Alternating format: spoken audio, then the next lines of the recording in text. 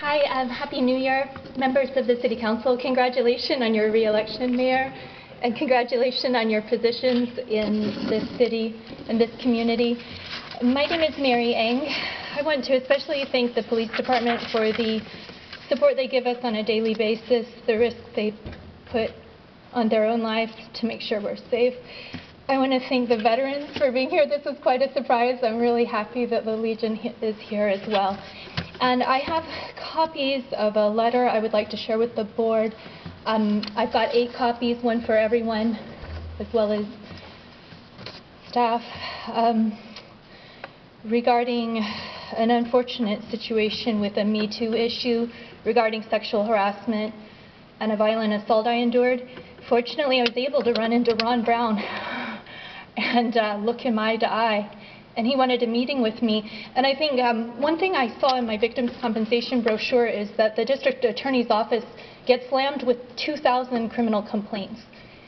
Many of those may be valid. They have limited resources, so I urge you to continue to support law enforcement, support the district attorney, and support the development of victims' assistance. One of my feelings as a victim of a violent crime is that sometimes a lot of assumptions are made about victims based on their background or their gender, and that we need more appropriate resources so that when issues of harassment or assault arise, there are victim-sensitive intake processes. One of the hurdles I've found is that I need to speak to the male director and the male subdirector and the male victims assistance guy and the male DA and the male detective. And as a female, I want you guys to know about who I am. I don't want to be a professional victim. I have a lot of other qualities that I would like to share. But until I get some resolution, I will keep banging on that door. But as you will see when you read this letter, I'm being threatened with legal action for whistleblowing an issue that I believe arises to a very serious threat to the safety of adults and senior citizens, as well as women, as well as teenagers, or anybody who may be utilizing the park facility. So, I want healing to occur for all people involved in this.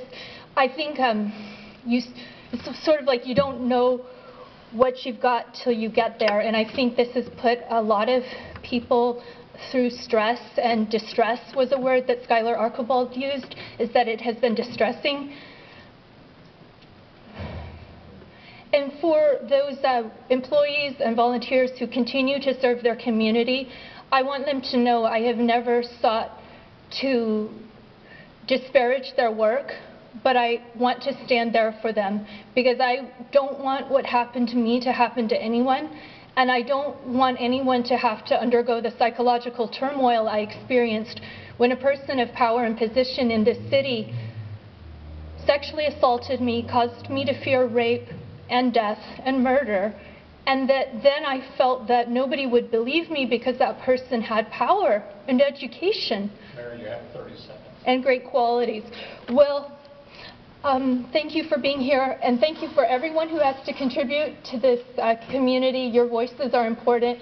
Your voices need to be heard, and maybe it's about finding the right venue and the right ears. So thank you for your kindness to me. Mary, before you leave, would you give us your address?